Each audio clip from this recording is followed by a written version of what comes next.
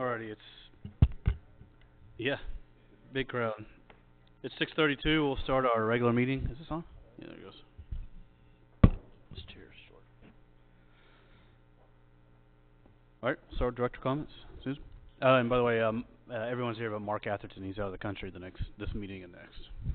So. Nothing. I'm still trying to get my legs, and anything that you need some assistance on or want to fill me in on. Sure. Help me out. Just a reminder that our Jamlin Jarbo is starting April 1st, our first concert series, which will be the Fab Five. Ronnie? Just went down to Town Center on Saturday when they had the farmers market, I guess, there. The dust was horrible. The vendors were doing great. There was a huge crowd out there, a lot of vendors, probably more than I've seen before. I didn't have time to go during the thing, but I went as it was over.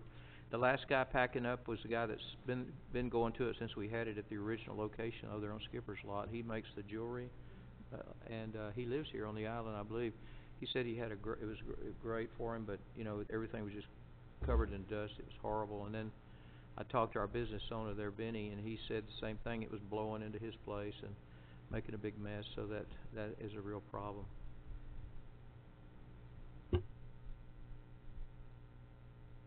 Nothing today. Jesse. Just wanted to say thank you again to Mike. Good job on palm trees. It seems the community is very excited about that, so I wanted to give you kudos again for that. Speaking of wind, not that it really applies to us, but I have a few friends that own STRs down in Galveston Island, and they're all dealing with sand fleas. So if any of you have interest down there, you might want to check that property. So those big south winds tend to do that. That's all. Nice, Jesse. And I'll echo what you said, Mike. Good job on the trees. It seems very well received. I know that was a lot of work. I wanted to thank everyone for coming out to the workshop last week. I know everyone's time is precious, but hopefully it was a good use of our time and everyone got a little bit out of that. Also, I talked to Galveston Bay Brewing, one of the owners, today, and I think they got their certificate of occupancy Friday. And Brad, if you want to hop right into the city update, you may have something to elaborate on there. Sure, yeah. Just to kind of confirm what you said, Fire Marshal did complete their final inspection on Friday. I think they've got a few punch list items they've got to finish up, but they're rapidly approaching opening up. They did share the concerns about the parking lot as well and the dust that they're having to battle as well, and kind of hoping to look to get some resolution there soon. The other important thing I wanted to kind of update everybody was on the demolition of the paint and body shop. I did meet a contractor on site this morning to kind of look at that. I got the A11 was done last week. The challenge I'm running up against right now is Centerpoint, getting them to call me back to get the cut off at the street. But once we get that done, we'll be looking to bring a number back on for demolition there. Hopefully it's well under the $15,000 that was previously approved here. They did say they could probably have it done in probably about 3 days time frame. They did talk to me that what they would like to do when they set it up, that little section, probably about a 65-foot section around the building, they're wanting to rope off and kind of cordon it off with the dumpsters over there, just kind of keep everybody safe, and I told them that would be fine as long as they didn't shut down the driveway coming off of 2094 for that access. Probably the other thing that I've been asked to give an update on is the Transportation Alternative Grant that was originally submitted as basically, first let me back up, this is a partnership between League City, Kemah, and Clear Lake Shores. League City submitted an application for the south side of the road. We submitted north side along with a pedestrian grant. TxDOT, in their infinite wisdom, has decided, because the threshold, and you guys were on the same calls with me, so jump in here if I miss something, but They have decided that they had a $5 million threshold, so they have combined the north sidewalk project with the south side project. From what I am seeing, and this probably somewhat speaking from personal opinion, you guys let me know if you have different, but there are about 9 obstacles on the north side that creates a real challenge for us doing our portion.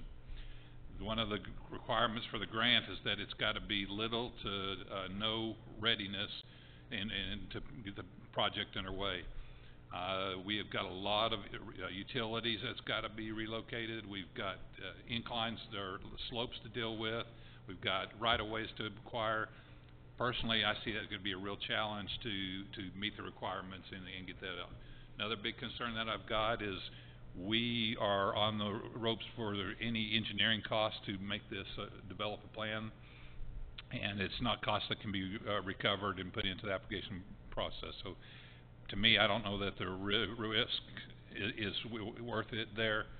Kind of looking for direction from between council and the EDC board as far as whether we pull forward. We've got a plan. Currently we've got a meeting scheduled with League City, Kemah, and Cleric Shores on the 22nd, and have that discussions, and we're going to see how this is really impacting League City. My concern is that if we stay in with that combined, that it could kill League City's project portion as well. But at the same time, we need to see, because of that $5 million mark, they may be relying on us to hit that $5 million. So we all want to kind of get on the same page and determine some direction from there. I think, you guys think of anything I missed on the calls, or Ronnie, anything there? Do what? Anything you think about him free? And I think from I think you covered it. Have we heard anything on the Shell Bottom Park, permit approval? Boat ramp? No, we really don't need this, but I guess for the recording. I have yet to follow up, but that's one of my goals this week, and I hope to get to report back soon, but that's one of those things that hadn't made it there yet. So one of the, and I know you were kind of dropped in the grease when you got here, but one of the things I was concerned about a couple meetings ago was the timing, because if it plays out the way that I suspect it will, the boat ramp will be out of commission in the busiest part of the boating season. And one thing, and I didn't know if he ever had a chance to do it, the interim city admin was going to look into seeing if there was a way to technically delay the permit process. And I get it, we're probably still several months away from, you know, swinging hammers or anything, but I can only begin to fathom the unrest in the city if that boat ramp is put out of commission in June, July, August.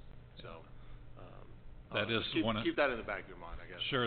I remember you bringing that concern up on one of the meetings that I attended, and I do have that specific question on there, is how much control do we have over that? So cool. Hopefully we'll get something in our favor.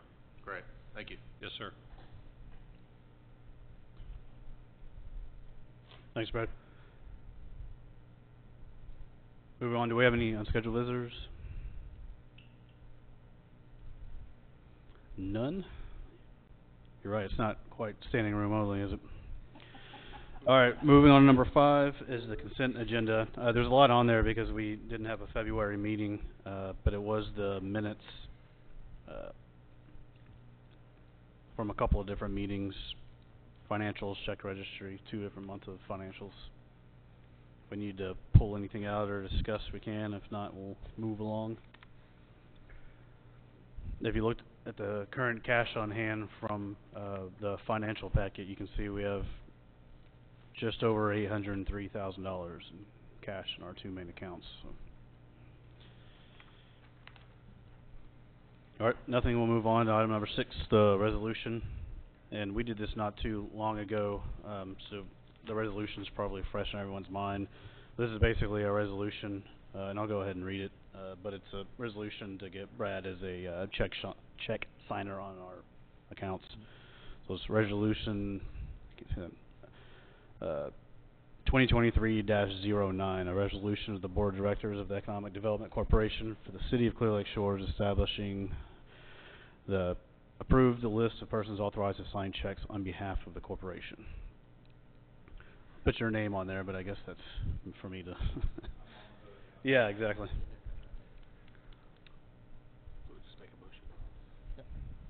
I'll make a motion to approve resolution 2023-09, a resolution of the Board of Directors of the EDC to approve list of persons authorized to sign checks on behalf of the corporation, in this case, new city admin Brad Goody. Alright, we have a motion and a second. Any discussion needed? Okay, take a vote. All those in favor say aye. Aye. Approved unanimously.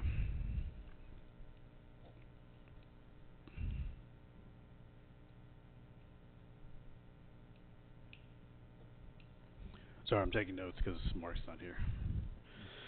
Okay, we'll move on. Number 7, discussion and possible action to create an administrative services agreement to reimburse the city for management, financial, and administrative services. This is the reason why our packet was 40-something pages.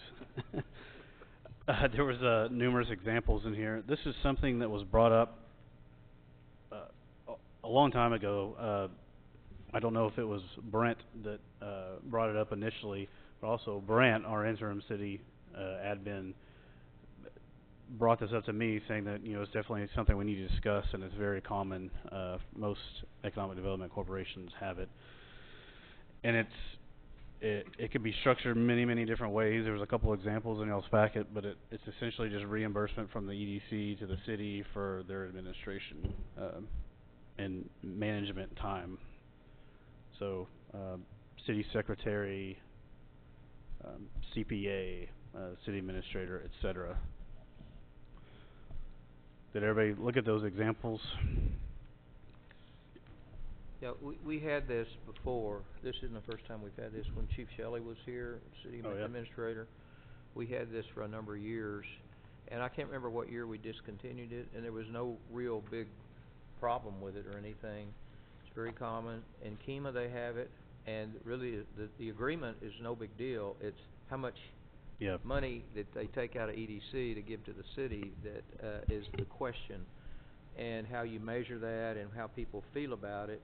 But we do in a lot of cities, the city secretary does some things, and of course we got the accounting.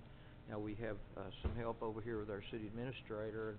We've got hopefully some help over here with electronics and stuff. So it's not unusual to do that. And Kemah, which their EDC brings in about $1.1 million a year, where ours brings in about $300,000 a year, $250 or something. I think they've got their fee set at $3,000 a month, and they have a lot of projects going on and a lot of stuff happening. So there's a lot of moving parts to what they're doing over there. So I think the idea of having it is good. The question is then, how much money do we want to give the city? So I had this on there initially, just before we get into the weeds. This wasn't necessarily to come up with an amount and Right. tonight, but this is just hey, this is very common. This is something we need to look into. Our interim city administrator thought it was really important, and like you said, it can be structured a lot of different ways. It can be a project based. So if you have a lot of projects, and that would be maybe something that we would think about since we're small, and you may not have a lot of projects that take a lot of the city staff time during a certain fiscal year, but other times that may change. So some EDCs have it where it's okay, here's $1,000 a month, and that's just what they do, and they look at it every year. Dickinson, what you saw was $275,000 annually, which is 23 grand a month. And they agreed to do that for the next 4 years. But they have a full-time executive director on their EDC, and they may be putting him through their payroll system, so it may be in effect. Right, so the city does all the payroll and all that, and the EDC So just that writes may the be check. really Yep. just a cost recovery. That's what it is. That's Oh, it is? that's Okay. exactly what it is. Some places like this Rollingwood, I included that on there. It's really small, outskirts of downtown Austin, but it's probably similar to what we see. But they just come up with but when they do their budget workshop with the city every year, they just come up with an amount, and It could be a monthly or one annual payment, and then they worry about it the next year. Well, you could, yeah, again, you could also do it, you know, like the lawyers do. You write hours, you know, what you spend time on. But probably the simplest is just to do a lump sum per month, and then you can kind of keep track of if it gets way out of whack, then we need to revisit it. Yeah. I don't think there's, I think the easiest way is just a flat fee. Yeah. We don't really have a way to track stuff. So what's wrong with the way we're doing it now? Just trying to, Well, it's basically money from one pocket to the other as far as the city's concerned. Right. Right, exactly. The city can do more different things with the money than we can, so, I mean, it's So, not, I wanted to bring up, if you think, yeah, if we can bring it back to the next meeting, or we can discuss it, But you know, does- in our budget workshops in a few But months. how does it work from the city's point of view? Is this money then going into the general fund, or is it going into payroll, accounts? So it goes in the, typically, with us, it would probably go into the general fund, and then it's gonna be, then it's gonna be, yeah, it would have to be, and then the city would have the discretion of deciding if they're gonna use this. it's just another source of income. So- They don't so like it- set it aside for, So essentially, some of this money can be used, we've invited Parks and, the Parks Committee to come up with, you know, things that they may need help with. Obviously, the gate thing got settled by the city now, so, you know, this can then be easier used internally within the city instead of, you know, using EDC as a piggy bank.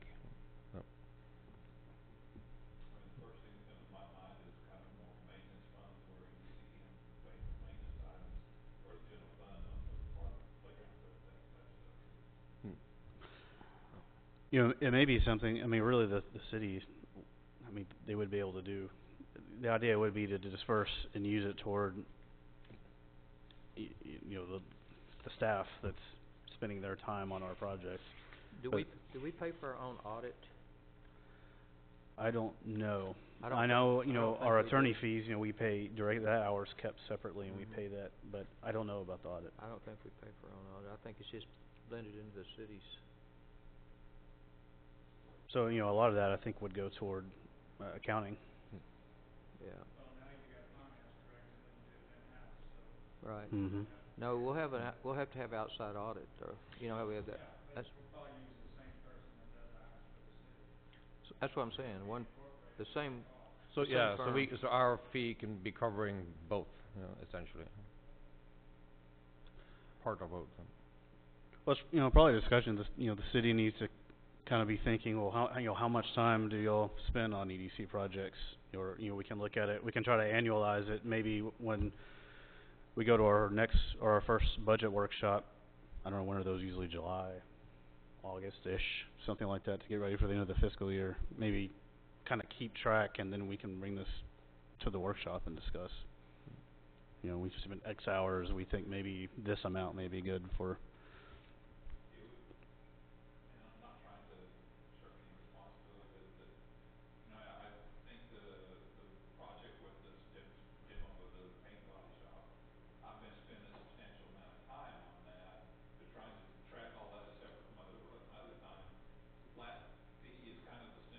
Sure.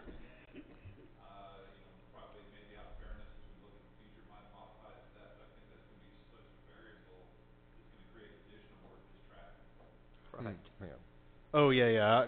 I mean, I wouldn't think it would be tracked like what you're saying, but I think it would, you know, after a certain amount of time, you're like, oh, I spend X amount of time on EDC, and then just look at what percentage that would be, and just to come up with the flat fee, I guess is what I was thinking. Yeah, but some look at their projects, like they know what their upcoming projects are, and it's a very small percentage of that, and it's just another But then you can example. say enhancement of life projects, are they, they are an EDC projects as such, but it's also a city. Sure. Oh, I think there's a lot of, It's a lot of gray areas. there is, yeah. I added to the agenda just so we could think about it, and, you know, the city can think about it, and we can, it may be something that comes up. So we should table it until the budget time, is that what you're saying? Sure, it was mainly just for discussion. Is there any further discussion or any input, or? you keep For the time bringing being? up, projects, so just, in the commercial project world, admin costs are typically about 1% of contract value, so that may be a good starting point if we take our annual budget, take 1% of that, divided by 12, maybe that's the monthly disbursement, at least as a starting point Yeah. for discussion.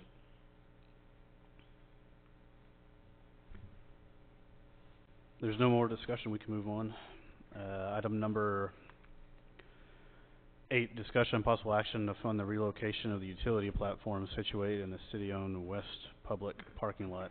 Ronnie, I put you, I put you on there. Yeah, good. You had a lot of input, a couple of meetings ago is kinda why I put you on there, but then Brad and I were actually just talking about it today, and there was some updates. I don't know if you wanted to update us. So, the, That should say The main brewery. parking lot. I did put west parking lot. East parking lot. Thank you. The main parking lot. I think that one uses the one by Skipper's. You're right, it is the east parking lot. The main parking lot. so, the contractor I mentioned that I met with this morning for the demo is the GC for the brewery. I did mention today about relocating that there had been some discussions and approvals from Joel's perspective that we could utilize their platform. Austin's statement was there is not room on that platform, it cannot be done. Subsequently, there was another comments made to Johnny that it could be possible. So we're gonna reevaluate that option. There was some preferences discussed as to relocating the wooden platform and the desires of where it's gonna go and the concerns that it's gonna take up probably a couple. We all know where we're located at, it's gonna have to be on an elevated platform, and so it's, who's gonna give up the space to do it? Along with that, we've got some underground electrical that's gonna have to be trenched, and we're gonna have to hire an electrician in to relocate that. It's not a matter of moving the head, because it does go down underground to the lights right now.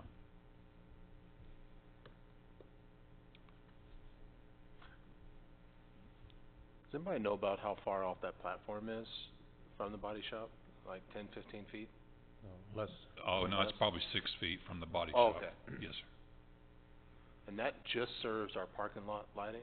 That's it? As far as I know, yeah. And there may be wiring that goes to the potential monument signage at the front of the road. It seems like somebody mentioned it. There are 2 junction boxes out along the sidewalk. I guess I assume that what we're talking about for signage. Mhm. So I would say yes, it goes, but it from the property line, it's probably 25 feet off of the property line. The way I look at it is either it can go on the brewery's building, or we're gonna be moving and or building a platform right next to the fence where the body shop is now and use up parking spaces. Not only that, but if we decide that driveway, where the body shop is now is the best entrance to the parking lot, should that be the option, then the platform would be in the way. Right. Sure, but when we, like we were discussing last week, if a consultant came in or whoever used and decides that closing off that entrance and using the one where the body shop is now is more efficient and safer for some reason, I don't know. But do we need, strictly speaking, do we need an entrance from 2094, or can we channel everything through Clear Lake Road? I know it's gonna be a little bit busy, but. I think so. I think it's already, there's too many pedestrians, I think.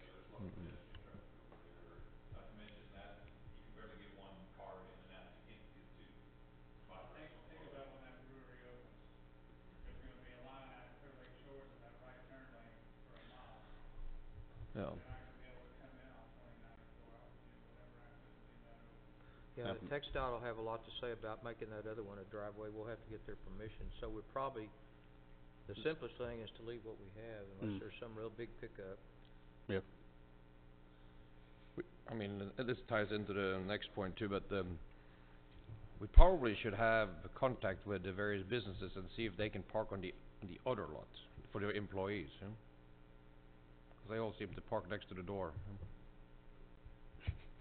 which should be for the customers, You talking about,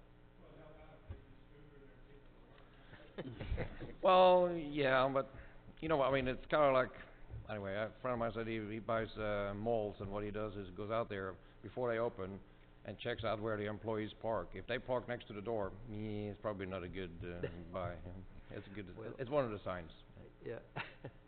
I mentioned that to one of our friendly, restaurateurs here, and he said he didn't like to see his, people get off work late with a lot of money, cause Yep. they're waiters and waitresses and walk way across the parking lot. Yeah, so- because they were gonna get mugged, and I'm thinking, well, if he's afraid of that, then we have other problems than parking. Right, exactly. So, Thomas, I did, speak to Joel. He took me inside, gave me a little tour of the brewery last week, and we talked about that a little bit, and he said he thinks they have enough parking within their fence on 29-4 for the employees. oh, nice. You know, he's not sure if it's 100%, but if not, close. Mm. So he's aware of that situation. The thing is, we're gonna be so short, well, we are short parking, and anything could help, right? So, because what we, with a friendly, we suggested that maybe you could park over here, you know? Mhm. Yeah, I can tell you that they're on the same page as we are of wanting every single possible spot, along with the rest of the businesses. But Well, they're, Mhm. Skipper's really improving their parking lot to make it more parking. We probably should have some information. What's behind that? mm.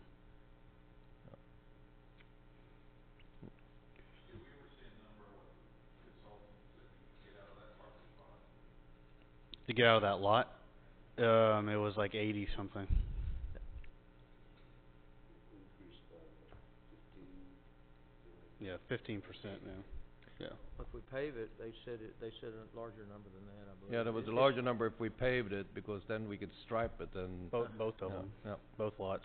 We would get between 20 and 30 more parking I think spots. that's actually in the report. It is. That's, Think we it's can like ankle 20 the or parking 30 too and spaces. get even more. 20 or 30 spaces, yeah. And that didn't count the pro paint and body and all that mess over there.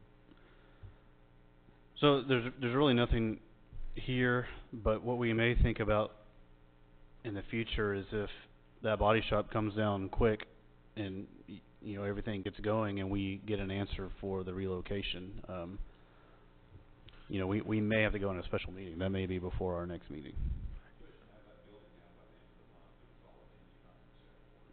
Yeah. If I could make a suggestion, if we end up tabling the relocation of the utility platform, okay, let's just say that it's just too expensive, it's not worth it.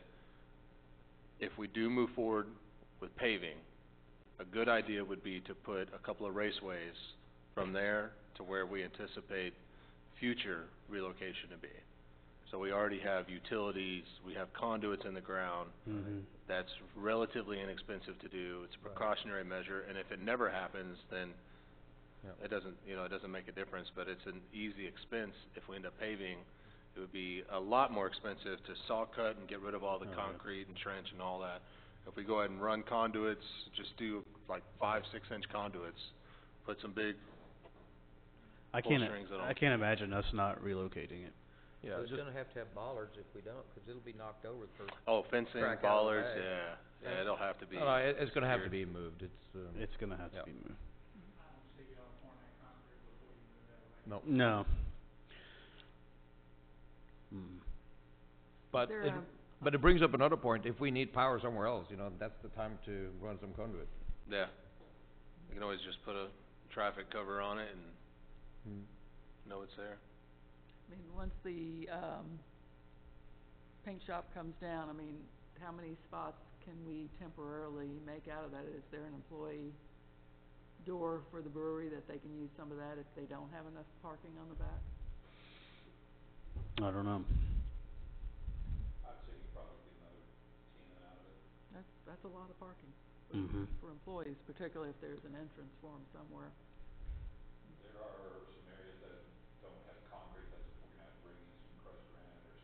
Mhm.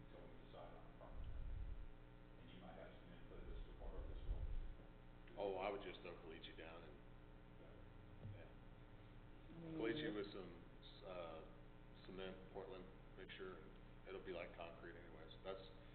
I assume that's what's out there now, it looks like it at least. Wonder what their parking agreement was, that Brent and Kurt brought up with these other businesses just to the east of there, that are closed after 5 or 6 o'clock. Could their employees park there and walk over? I mean, it's right next door. Being You mean across Marina Bay to the south? No, right there where Yes Marine is, right next. Oh, right. There's parking all across the front of that property that they can park at, they're all closed after 5 or 6 o'clock. Sure, yeah. I But think, I don't know what their agreement says, you know, I think the public will just, because it's all lighted right there. But didn't we do a intercity parking agreement? Did that ever happen? I don't know how we did. formal that was. Yeah, they talked about it, I've never seen it. We took a letter around, I don't know if we ever got it signed. Would it be something maybe we revisit?